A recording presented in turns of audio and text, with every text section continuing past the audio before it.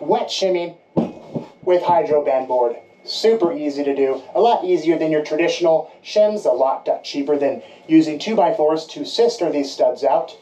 This back wall and these two side walls are not flat at all. I'll show you that momentarily. So our solution, our quickest and easiest solution for us is to simply wet shim the walls. So we'll show you how that's done.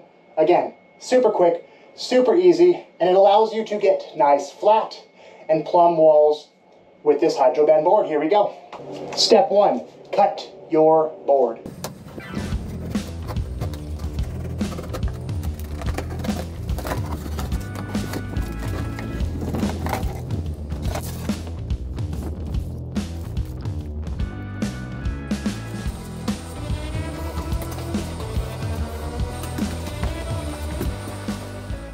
Step 2, mix up a small portion of thin set.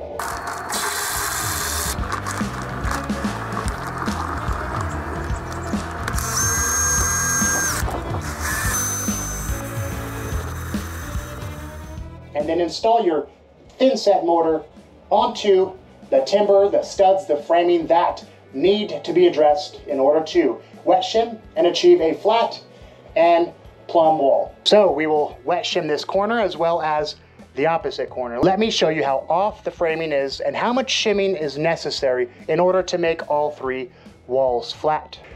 Okay, side wall, flat, flat. Let's show you this gap down here. We've got about 3/4 of an inch to make up and to shim. Let's show you the top left.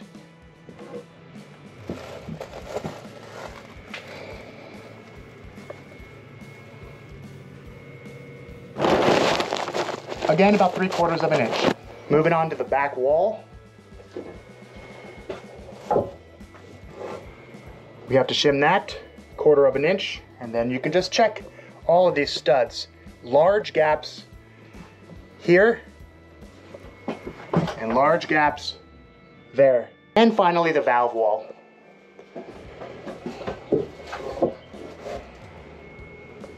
Large gap down there. And a small gap in the middle stud.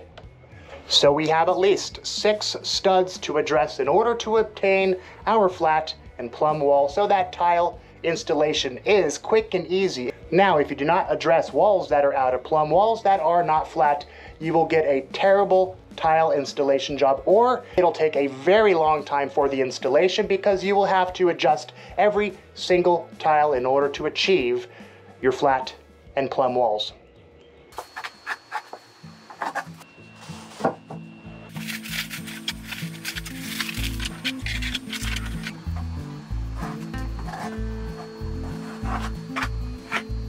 Moving on to the left side of the back wall.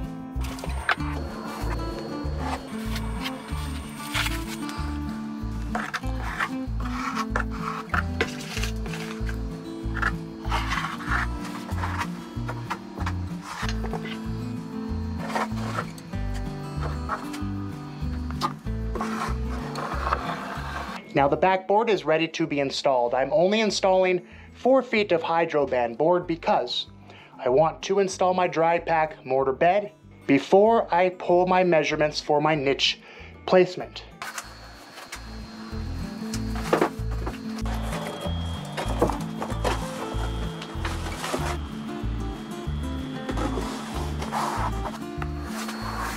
And step 3, tap the board down, make sure it is plumb and flat.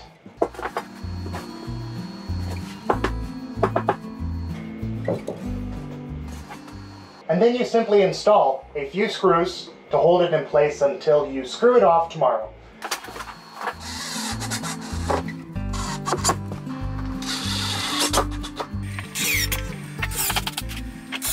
And before we walk away from this wall, we will double check that it is flat from top to bottom and plumb from left to right.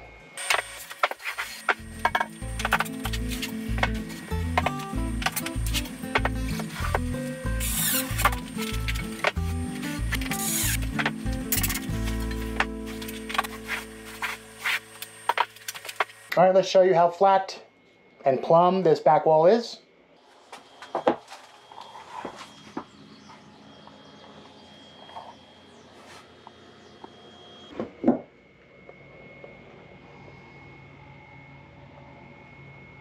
Now we quickly wet shim the right wall as well as the left wall. We will only have to address these corner studs here.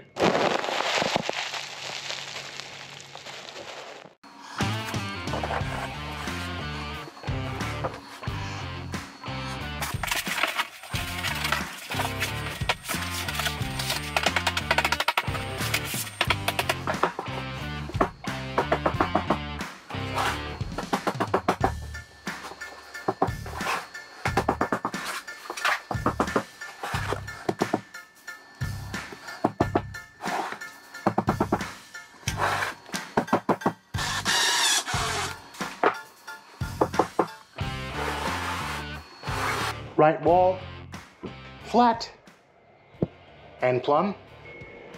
And right at the top of this level is where we had to make up 1/2 of an inch with our wet shim.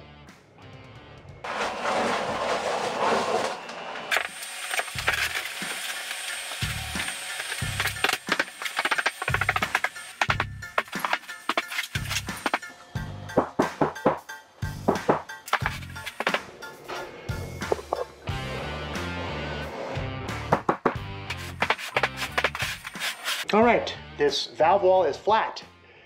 Let's install a few screws and hold it in place. It is the next day, the following day, so it's time to screw off our boards. And again, the reason I did not install our backer board on the upper level is because I want to install my dry pack mortar bed and then pull my measurements so that I have proper niche placement for my tile installation. So we'll screw these boards off, install my dry pack, pull measurements, frame the niche, and then wet shim the remainder of this back wall here.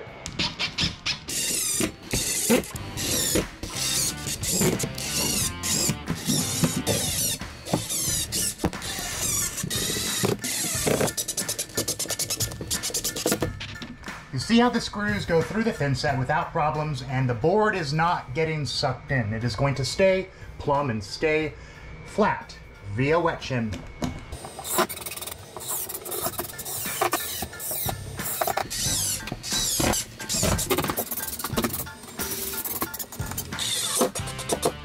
Okay, it is now time to finalize the wet shimming for our back wall. We have the board cut, ready to go. Dry pack is installed. Our niche placement is where we want it. The niche is framed. The prefab niche is installed. So now it's time to finalize our wet shimming on these studs. Install the last piece of board here for flat and plumb walls. Here we go.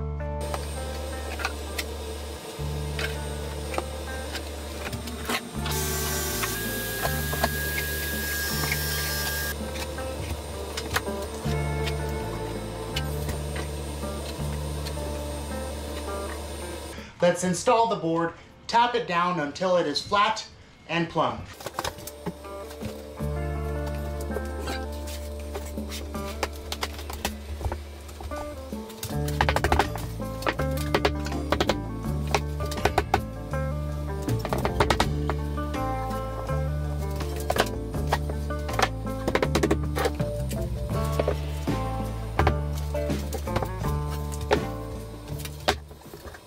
Now install a few screws to hold it in place, and then we will screw this off tomorrow.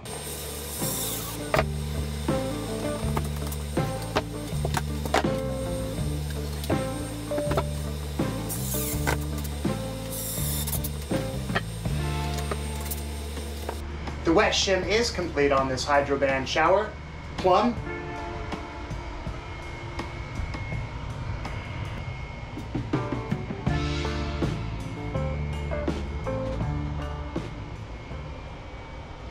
and all walls are flat. The perfect substrate for tile installation, particularly if you're installing a small format such as subway ceramics like we will be doing for this shower. Check it out.